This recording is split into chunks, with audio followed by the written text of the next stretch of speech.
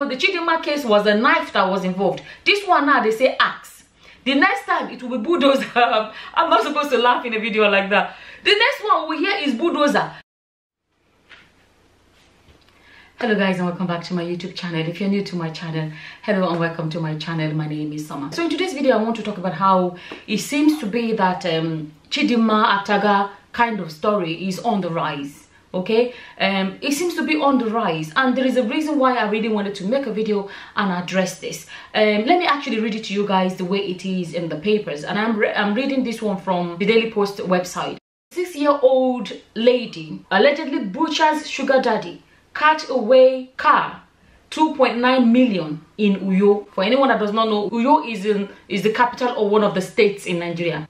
Loretta Ano has allegedly killed her lover, an international businessman, Chikoka Emeka Henry, and carted away his 4-matic Mercedes-Benz car and a sum of 2.9 million naira in Uyo, the capital of Akwa Ibom State.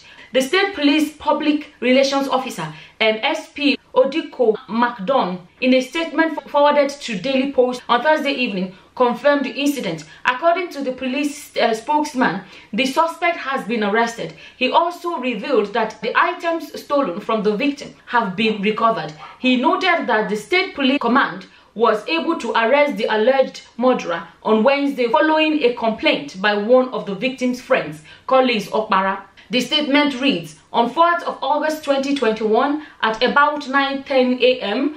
Following a complaint from one Collins Okpara M of Afaha Road, Uyo, that he contacted his brother, one Chikoka Emeka Henry M, 36 years of age, via phone but couldn't get response. He decided to visit the said Chikoka in his apartment located at number 2 Osongama Estate, Uyo.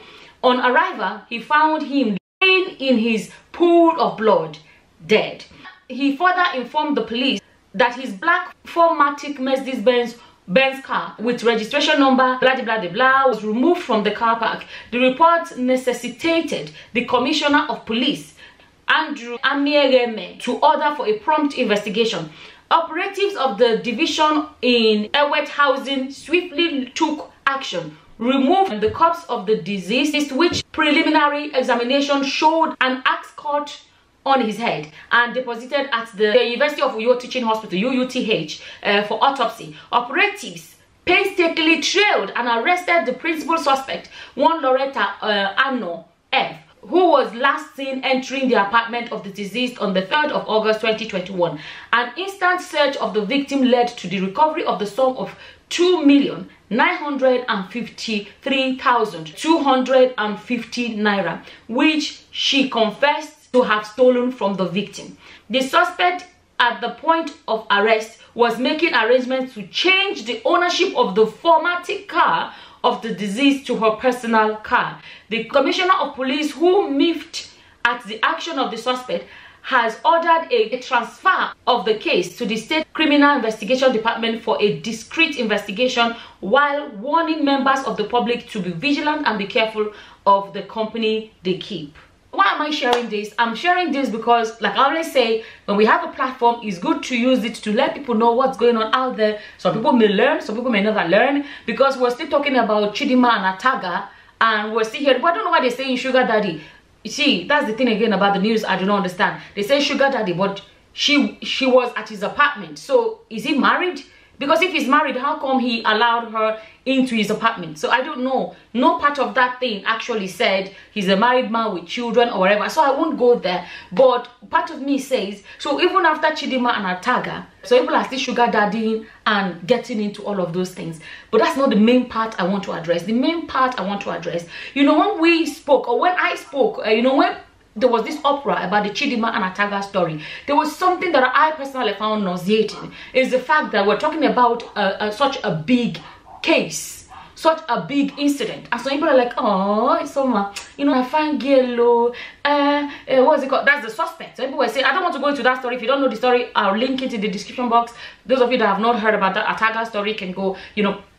And people were like, oh, the girl fine, no, Oh, some people are like, she's only a young girl. At the end of the day, we still have to say that she's just a suspect. But when you look at this, it's like a ring road. It always, the whole story kept on leading back to her. I've made a lot of videos. I think I've made about 3 or 4 videos about that, explaining how so much seems to be leading back to her as the one that did it, right? And I want to address the area of people that do not understand why cases should be taken seriously. Everybody like, no matter what, the man will not die now. It's like, no matter what, the man that is already gone is gone. You know, jailing her or doing anything to her will not bring, will not bring him back. Whatever has happened has already happened. The reason why cases like that should be taken seriously is not necessarily for the benefit of the person that lost his life, or just for the punishment for the accused or whoever is found guilty of doing it. It's also a big part of it has to do with a lesson for others. When people see consequences of such an action, it will make some people sit back and say, okay, I don't like the consequences of what happened. But that other suspect, Chidinma, was being, people have talked about it, being treated like almost like a celebrity. Especially when people see in the interview, she was looking fresher every single day. And people are like saying, okay, how can she be looking so fresh after such a case? Although the whatever police or whatever the police were saying, the first video is actually not the first video, the second, but I said that doesn't make sense, because the second video we saw, they were trying to claim, there was a place I think they were trying to say that second video was actually the first one, right? That the first one we saw is the second one. Why I do not believe that is, if you look at the first one we saw, she had this braid on her hair. So are they now trying to tell us that first video we saw is the second video?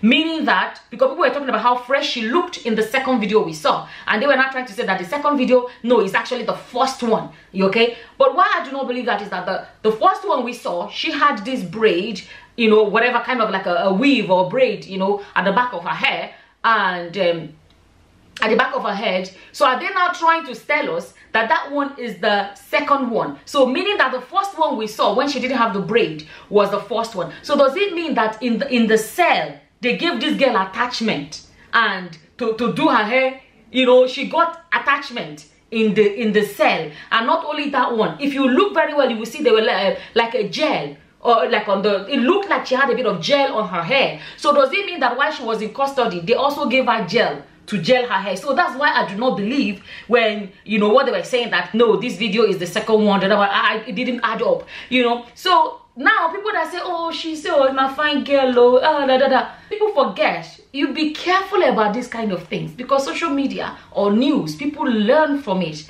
And what I'm talking about, consequences, if people see real consequences, it will deter people from doing it. When a lot of young girls watch the video of Chidinma, the suspect Chidinma, because I'm going to keep calling her suspect until, proven guilty. When they see that, what is there to actually make them be afraid?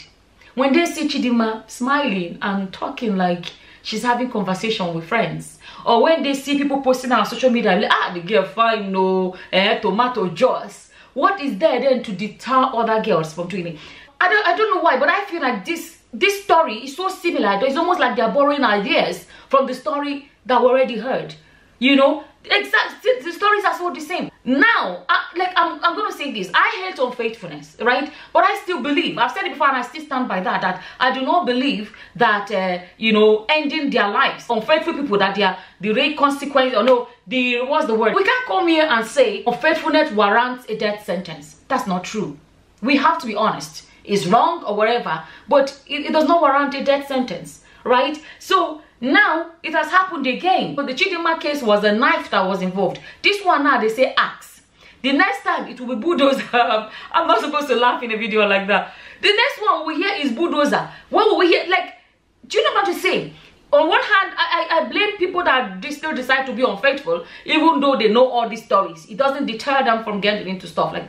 But like I'm trying to be careful. There's no part of this story that revealed that this man was a married man. So I don't want to say he's unfaithful, because like the news didn't say that. So I don't want to really go into that. So, but I want to talk about the idea of taking somebody's life because you want to collect what belongs to him or her, and the idea of glamorizing. That's actually the word I want to use. Glamorizing cases like this. glamorizing cases like this. Not too long ago, I think there was another news as well, but this one was the other way around. It was a guy that they said he killed his sugar mommy or something like that. And I'm thinking to myself, what is going on? What is going on? You may watch Ataga story and say, well, Nain Sabi is none of my business. It could end up happening to your loved one, your brother, your sister, God forbid, but somebody that you know. And this is why the police should not make it look like such a glamorous, you know, case, right? Because then you're making it enticing to others. Anyways, I saw that news a few days ago and I said, let me come here and make a video and share it. You never know, maybe somebody can learn from it or whatever. And like I said, there are so many angles to address, but I really wanted to address the area of, you know, glamorizing a case like that. Oh, Chidinma is so cute, she's so whatever, yeah, she's so cute. I made a video where I said, even, what do you mean, is it about looks? The Ataga himself that lost his life, the guy was good looking too. Okay, Chidinma is so cute. Look at this one now. She may not be that very cute, you know, she's not that young, but at the end of the day, I feel like people, I don't know why, but I see this as a copycat case. That's what I see it like. Sometimes when things are in the news, some people may see it and be like, oh my goodness, while unfortunately some people may see it and get inspired, you know, like, oh, that's actually a possibility, you know, I can actually try this. You know what to say. So be careful, and that is why, like I said, consequences are important, not glamorizing cases like that. As always, feel free to leave your opinions in the comment section below. And with that, I'm going to say thank you for watching. Until the next time, guys. Bye.